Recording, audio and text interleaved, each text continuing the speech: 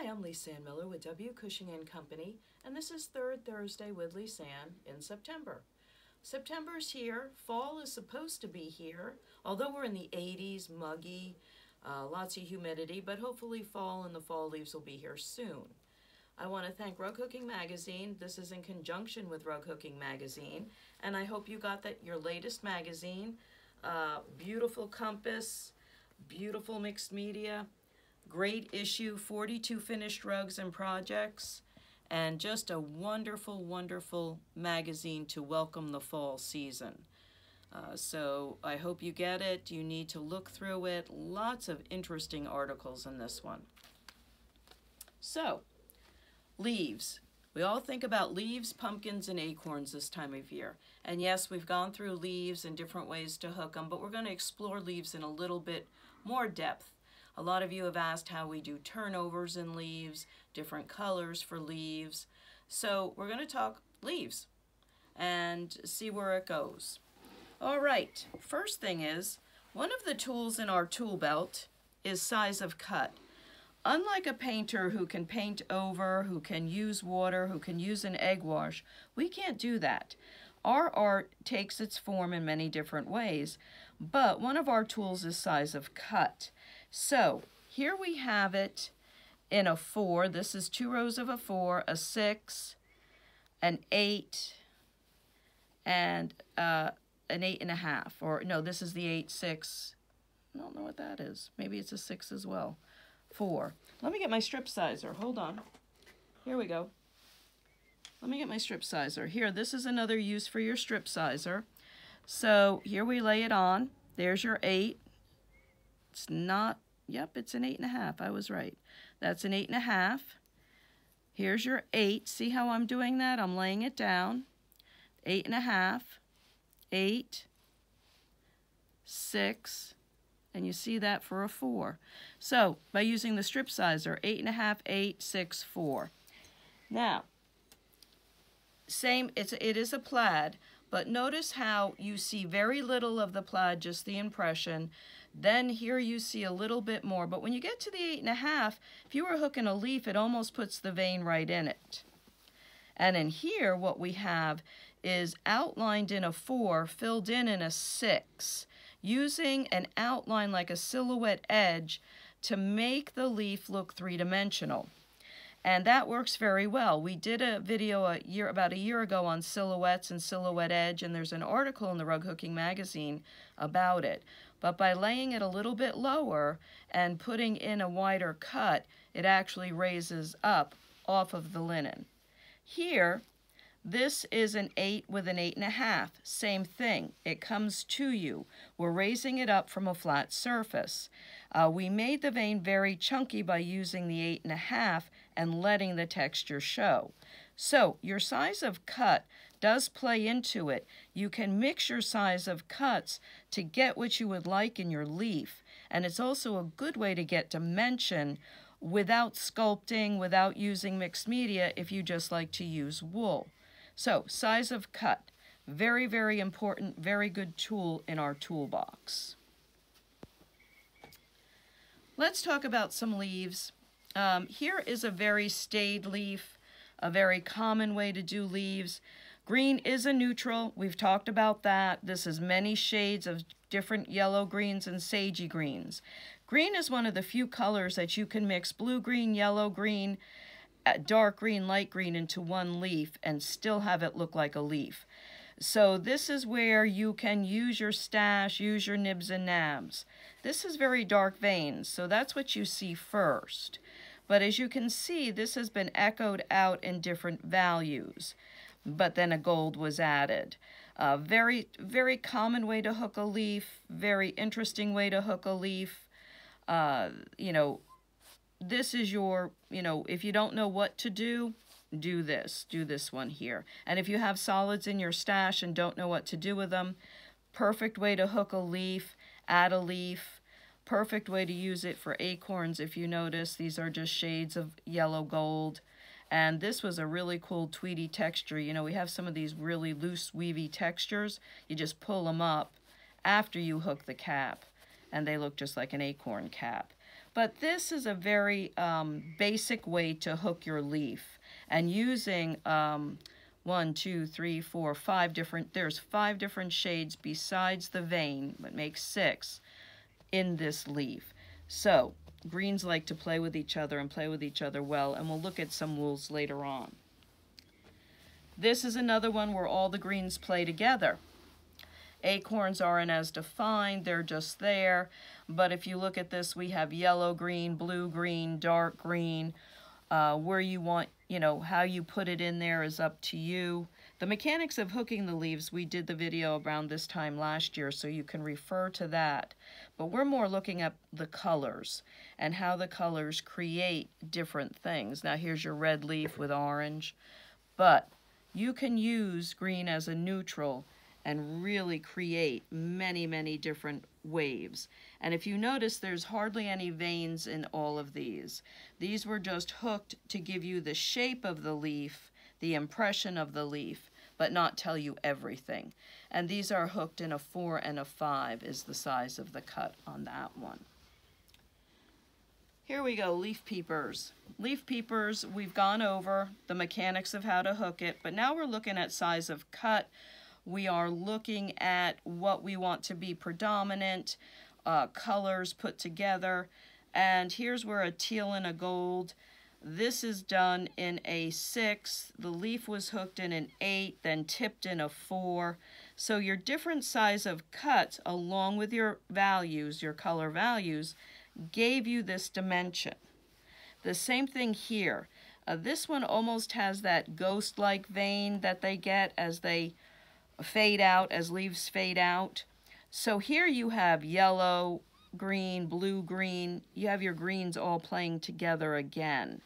And then reds. Here's where you can introduce reds, purples, but size of cut. Size of cut plays a key.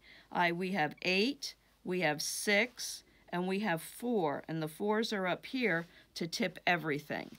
And they just add a little bit of a silhouette edge, they add a little bit of dimension, but really the background and how it's swirled lets them move. Same thing here, size of cut. Now this one doesn't have a silhouette edge, it's just there, it's a corner. So this is an 8 with a 6. We didn't really tip it, maybe once or twice with a little bit of a 4. But this is just 2 sizes of cuts, so not as much. You see the tips because of the value change, but not as much that it jumps off the rug. Here, same thing with greens, every green from neon green to blue to gray, but size of cut. The size of cut really plays into it. Now this has a 6 vein, and this is all done with 6s until it's tipped a little bit here and there in the 4s. This one is hooked in 8s, and this one here being hooked in 8s, you see the vein a lot more than this one. There is no tipping in the 4s. Again, it's a corner, so we wanted to anchor it. And so we just did the echoing to create a little bit more motion around it. And how you hook your background, whether it's echo, whether it's puzzle pieces, which come into play here and here, that also helps when you use different sizes of cuts. So what happens when you don't? We're going to move over to this rug here. This rug here doesn't have a change in size of cut. So they had to create some kind of a dimension in this. So what they did with it was they outlined. See, this is very flat. This is a very flat piece. It is a dyed piece. It was outline and fill. Did not change the size of the cut, and did not change the size of the cut. So on the outside, when they got this in, it was probably extremely flat compared to other things, so they came with a tweed and they outlined it in the same size cut. The tweed hides the size of the cut, but this is really, really the most simplistic way to do a leaf and to get some dimension out of a leaf. This leaf here is the same thing. This leaf is the same thing. They started using what they thought would make a leaf, didn't change the size of the cut to tip. If they had tipped it, it would have had more direction. So they filled it in block style with no vein. Again, no vein, no vein. So these are pretty much the most simplistic ways to hook a leaf. But if you're not getting dimension, then the outline will work, or filling it in on the inside. The way to get more dimension out of this one would have been just to hit or miss a vein in here in orange or brown, and that would have really added a lot more to that leaf. I think that as this person progressed with this rug, they realized that, and here they started to put the vein in. But if they had chosen even this color to put it in, we would have had a little more motion and not as blocky and flat. So size of cut really does play into it. Now, so what happens when you want the leaves to really just be there but not be there? Like in a pictorial, you want to equate to a season, spring, summer, fall. And you don't want the leaves to be there, you want to give the impression. That's where you use a small cut and then like a 4 and a 6 cut, or a 6 and an 8 cut, depending on, or an 8 and a 9 cut, depending on how you hook or what you hook in. And you group it by the colors, but not solid. If you notice, this is not solid across.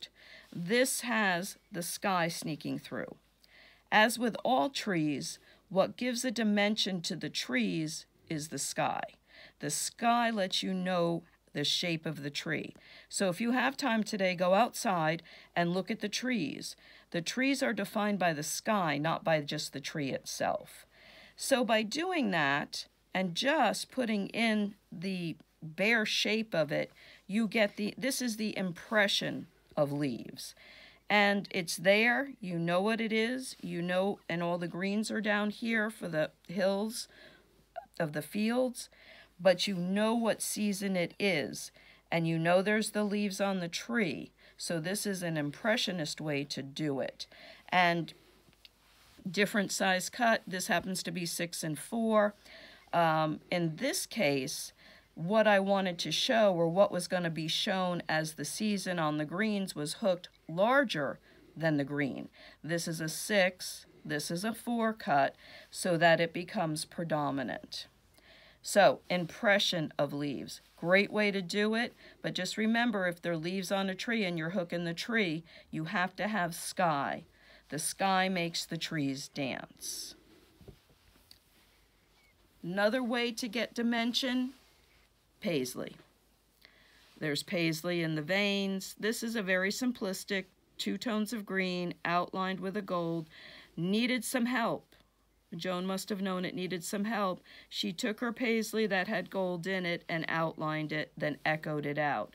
Knew it needed a vein. Probably put the vein in first because it has receded so much. Remember, what you put in first recedes. So this is where she used paisley, and this is a 4 cut, 4 cut, this is a 6 cut. Then we went back to a 4 cut again. So that's how it starts to lift off the background and show its dimension. So now we're going to switch gears. We're going to switch gears and we're going to talk about floral leaves. So when you have leaves that are in a floral and you have a lot of them, and let's face it, some of the floral patterns we have a lot of leaves, and I'm thinking of Lucetta in particular. So you can choose a palette, or like I said, green is a neutral. There are blue greens, yellow greens, a little dark green, and you can combine them. Not all the leaves have to be the same in a floral. And that's very, very important. The leaves, how you want the leaves to cup or you want them flat is how you use the different colors. In this case, you come with a medium green. You have a medium background too. You have a medium green, then you start with your light. And if you follow my finger on this, you can see that it's pieces. It's not shaded, it's pieces laid in. So here's your medium, here's your light with a little bit of dark, and then a little different color medium. So this is a silver gray in different values. And by using the values, not size of cut, this is all in a 3 and a 4, it was laid in different pieces to give you that leaf and to give you the cup. Now, this is where a lot of people have asked for this and they struggle. This one started dark. This one does not have to start dark. Each leaf is its own person. Remember that. Each leaf is its own person. So this leaf starts light, and you can see it goes just like that. Then comes your medium. But to give it that turn, you went to dark. The shadow in here helps create the cup, probably because with a medium background, it didn't cup as much as it should have, so the shadow was put in. But here you have the 3 pieces going to the dark, where the dark was started here, and every leaf is its own person. So when you get into here with the leaves, even the veins change, the colors change. This one has more of a blue-green to a green, this one has it splattered. Not any of these leaves are the same. That's a good thing, because that draws your eye all the way around. Now, how do we do an open leaf? An open leaf is considered this, where it almost looks like a taco. Let's call it a taco leaf, where you would fill it. So in this case, we went dark, medium, but used light. We used a medium to create the depth and used a light to cap it. In this one, we used dark. We used a dark to cap it and put in a medium value. This one here has more depth because of the light. This one not as much, but you can still see in. And using the blue, the light in the center and the dark on the outside. So there are 2 ways to do it if your leaf is like a taco. And you'll remember that because it's a little bit different way to say it. You can put the light on the ringe and go in with a medium to dark, or you can put the dark on the ringe of it. This is all just on the ringe of it, and then a light in the middle. The most asked question is how to do a turnover leaf. How do we hook a turnover leaf? What is a turnover leaf? Here is a turnover leaf right here. It actually turns over. In this case, again, because of the medium background, the shadow was put in. This turnover starts dark from the stem, goes to medium and light. Here's the most important thing with a turnover. The dark does not just start here. That creates a knob, not a turnover. You have to come down. You have to come down into the light and sneak in a few loops that are low, and then you go up and over, and then go to medium, then go to light. So it goes a dark to a medium to a light, and the light is finished almost into a tip, like a paintbrush tip. Then we start again with our darkest value, but we start along the light with a single row. And how you hook this is you hook this row first, just like that. Then you fill in your tip. In this case, medium background, medium value, we had to tip it with a tail, a loop, and a tail with a little bit of light. Okay, so this is a turnover. Turnovers take a little bit of time, a little bit of practice. The colors change, the values change based on your background. It's not a simple leaf to hook. It is a fun leaf to hook if you think of it as a roller coaster. Just think of it as a roller coaster, and you'll have more fun with it. And also, as soon as you finish hooking your turnover leaf, you need to put in your background to make sure that it has a turnover. On that note, we're going to go over to another turnover, okay? And this piece here has about 4 or 5 turnovers. And after the last time we talked about leaves, we got so many questions on turnovers. I think it behooves all of us to take the time to look at the different ways. First, we'll look at the leaves. The leaves are almost the same colors. Okay, they're the same colors, but they're distributed differently. So again, each leaf is its own person. Okay, here we are with the turnover. So we're starting, now this is a light background, so we're starting with the dark. The darkest put in a little bit of a vein in, so this is our medium value to medium light. So we have a medium, then we have a medium light, and here we have the light starting just like in the other one down here. Here comes the roller coaster. The light goes just like that to the tip, just like that. Then the medium value comes right in here to finish it. So if you don't go all the way down into this leaf, that's the mistake most people make, you're not going to get the turnover. So we have dark, medium, medium light, then very light, then a medium right into here.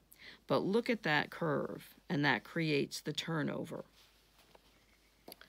Another type of turnover is right here. Here we have the dark in the center. We have the medium because we have a light background. Here comes the light because this is a medium. Look how far we're starting down. And here it comes, wee, like that, and comes up into here.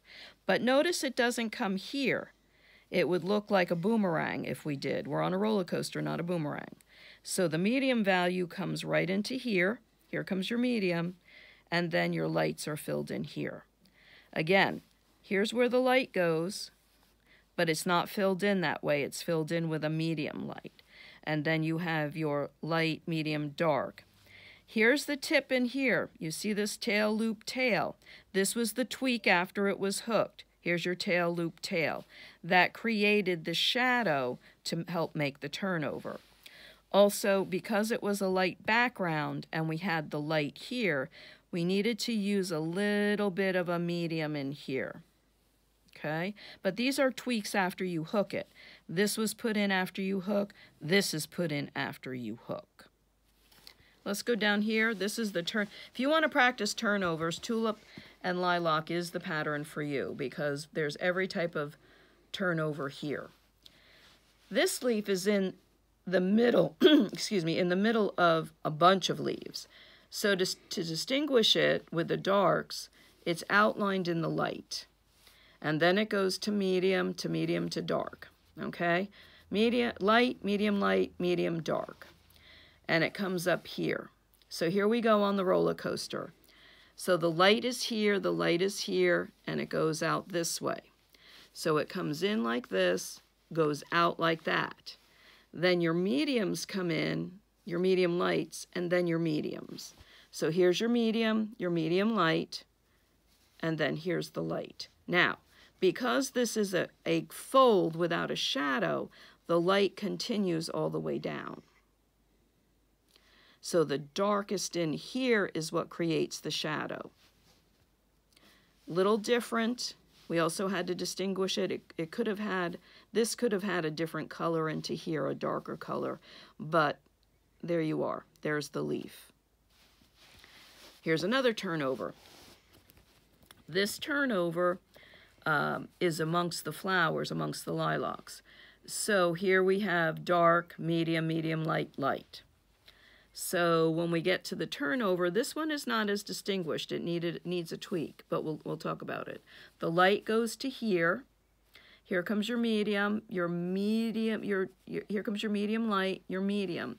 It needed a little dark twinge right in there. In this fold, it needed a tail, a loop, and a tail, and it would have created more of a fold. The tweak was put up here and equates more to the lilac than it does to the turnover. If the tweak was right in here, it would have turned over. But as you can tell, here's the light, here's the medium light, here's the medium.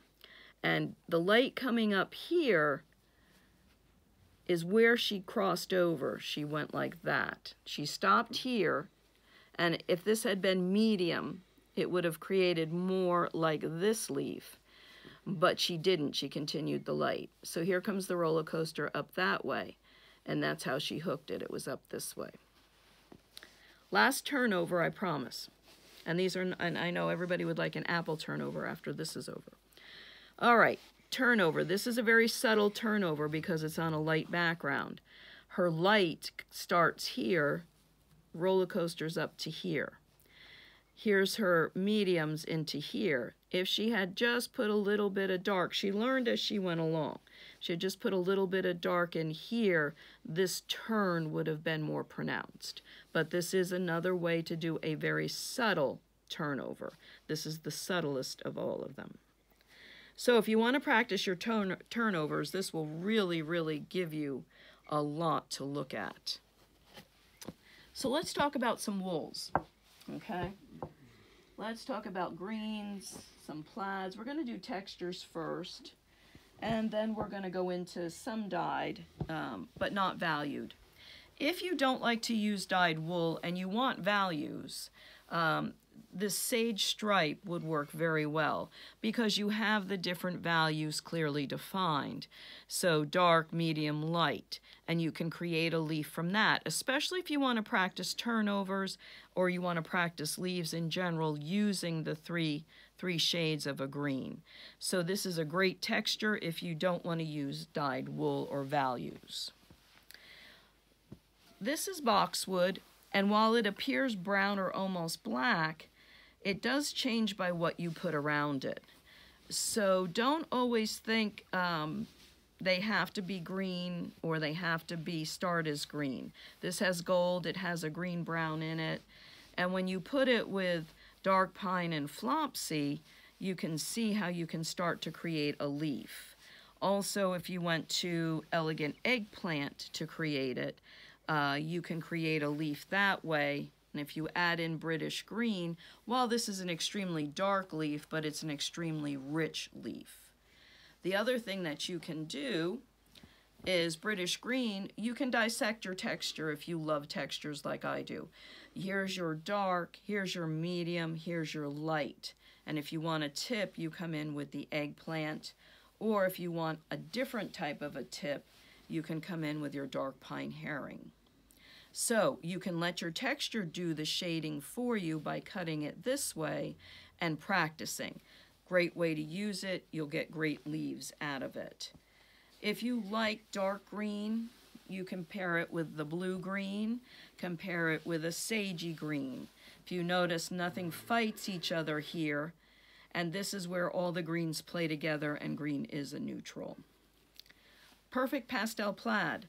Another great fill-in for a leaf as a light. You can take your dark, medium, light, although these values are very close, it would be a little muddy. But if you paired it with blue spruce and maybe a little flopsy, then you would also get a muted leaf or a muted stalk on a flower leaf, but it would be very, very nice. All right, let's go to a few more textures, and then we'll look at one or two dyed wools. Old Cape Cod plaid.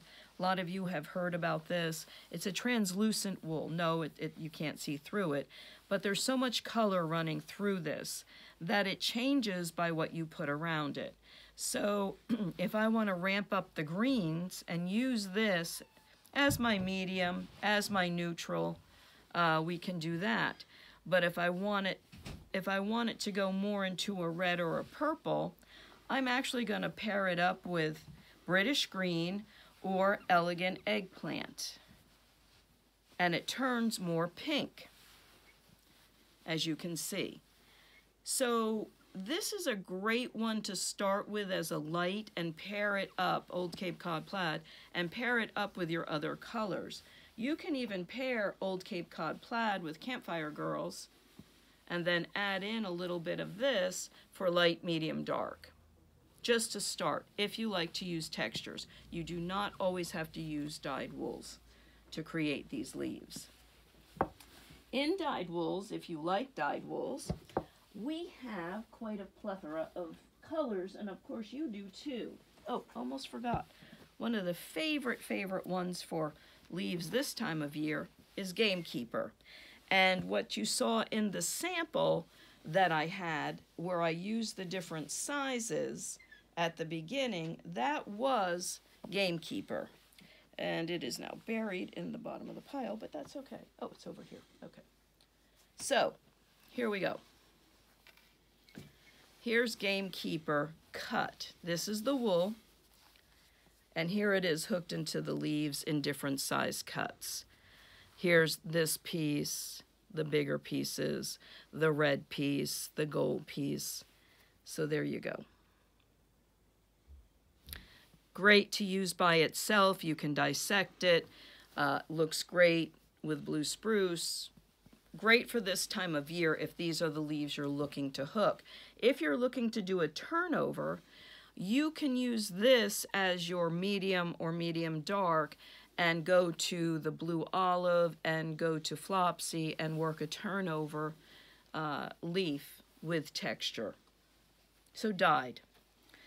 Never underestimate chartreuse. It adds a lot to leaves. It lets you focus if you want the veins, if you want the tips.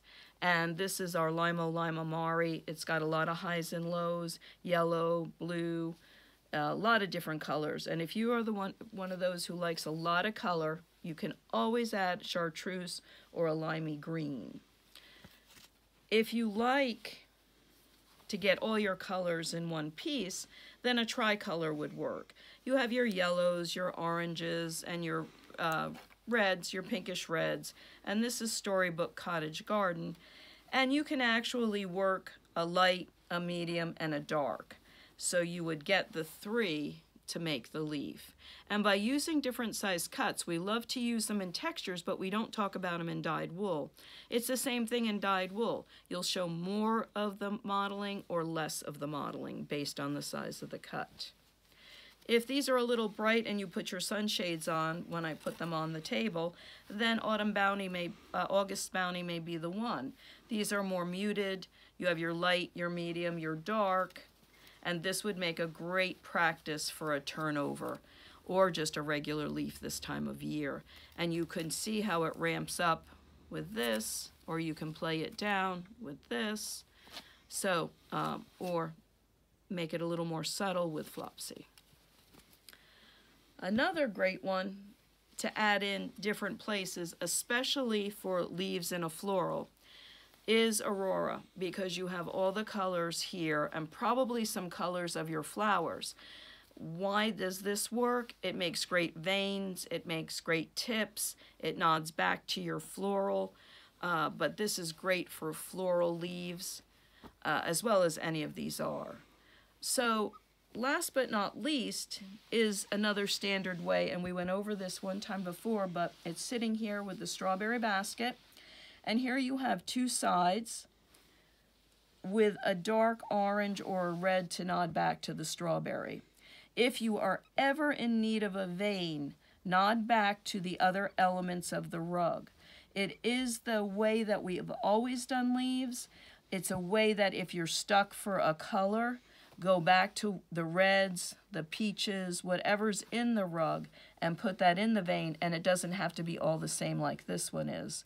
But you can do that, and it will nod into the rug, and it will always go. And here's where you have the blue greens playing with the yellow greens and the dark greens. So they all do go together very, very well. So I hope you've enjoyed our leafy discussion and its many, many different ways to hook them. I hope you have a wonderful September, and we'll see you in October. Have a nice week.